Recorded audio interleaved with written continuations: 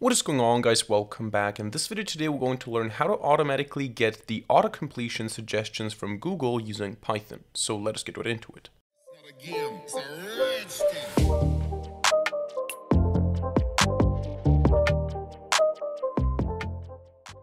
Alright, so this is going to be a very quick tutorial today. We're going to learn how to get the auto-completion suggestions from Google in Python. And this can be useful for a number of different use cases. For example, let's say you have a list of company names or of keywords that you're interested in, and you want to know what are the natural auto-completion suggestions that Google offers when you type that term, that keyword, that name into the search bar.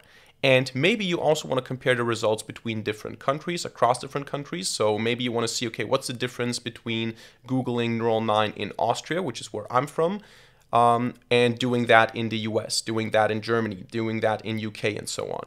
So this is also something that we're going to take a look at.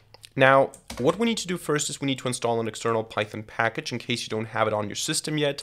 And this package is request. So either pip or pip3 install requests like this, and then we can get started with the code. It's not going to be much code. As I said, this is going to be quite a quick tutorial today. We're going to import JSON, which is the core Python package JSON. And then we're also going to import requests, which is the package that we just installed. Now, all we need to do is we need to send a request to Google and we need to get the suggestions. So what we're going to do first is we're going to define a completion query. Now, this is the thing that we want to Google for. I'm going to start with Neural 9 here, which is the name of this channel, obviously. And we want to see what the auto-completion suggestions are for Neural 9. Now, what we're also going to define is headers. And in the headers, we're going to define the user agent. The user agent is basically the identifier for the machine and browser that we're using. I'm going to copy paste that here. You can just Google the current user agent for whatever you want to mimic. In my case, it's a Linux Ubuntu system with Firefox, but that is basically the user agent here. If you want to mimic a Windows or Android operating system, you have to change this slightly. As you can see, this is Ubuntu, Linux, and Firefox. All right, so this is just to make it seem like it's a browser. And then we're going to say response equals requests.get. And we're going to say HTTP ://google.com/complete. So this is the complete endpoint here, and search is going to be equal, or search is the endpoint, and then question mark. We're going to say client is going to be equal to Chrome, and Q, which is the query, is going to be equal to completion query, which we defined up here, so Neural 9. So we're actually using the official Google endpoint complete and search here to complete our completion query, which is Neural 9. So all we have to do now to get the result is we need to say for response or for completion in JSON load from string response text 1, just print the completion. That is basically it. If I now run this here, you're going to see I get the completions immediately. Neural 9 GitHub, Neural 9 GitHub config files, Neural 9 Vim, Neural 9 YouTube, Neural 9 Python, and so on.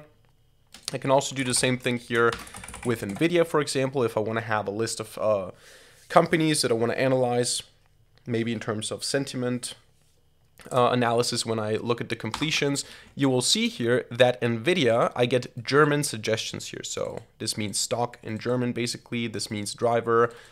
This means basically stock price. So you can see I get German suggestions since I'm sending the request from Austria. Now what I can do is I can provide a proxy. Now which proxy you choose is actually up to you. I just found a free proxy list and I used one proxy here. You just have to provide a dictionary proxies, and then you can say HTTP. And in my case, I use this proxy. Probably it's not going to work when you watch this video, but that is the proxy. And if I run this now, you can see I get English responses because this proxy is actually a US proxy. So when I'm asking for completion, I'm asking for a United States completion. So yeah, that's basically how you do that. You can, of course, now put some more stuff around this. You can define a list of keywords. You can iterate over it. You can load them from a CSV file using pandas or something. But that's the basic concept here. You can just send a request to this endpoint and you can get the completions, and they differ from country to country. And then you can just compare. For example, one last thing that I can show you. Let's get rid of the proxy here again. Maybe you're interested in interesting Linux systems. So you can say Ubuntu versus, and then you will get some interesting operating systems here, as well as VS Code. So yeah, this is how you can do that. So that's it for today's video. I hope you enjoyed it and hope you learned something. If so, let me know by hitting a like button and leaving a comment in the comment section down below. And of course, don't forget to subscribe to this channel and hit the notification bell to not miss a single future video for free. Other than that, thank you much for watching. See you in the next video, and bye.